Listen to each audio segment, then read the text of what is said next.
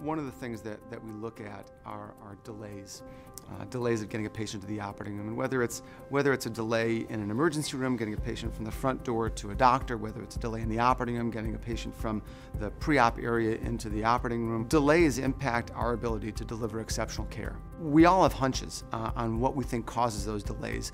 So when you start to hear a group of individuals all kind of pointing in the same direction, saying we believe that this is the reason why our customers have a delay between what they want and what they receive, we were able to actually dig in a very short period of time and figure out whether that was real and then be able to act on it. I'll tell you, the ability to deliver real-time, transparent information to people is transformational. Behaviors change. They change just based on being able to see in real time what's going on. This is not last quarter's results. This is not last week results. It's not even yesterday. This is what's happening right now. Real-time information, real-time knowledge creates real-time accountability. And our ability to deliver quickly and rapidly change in an environment to make sure that our care is exceptional, man, real-time accountability, you can't beat that.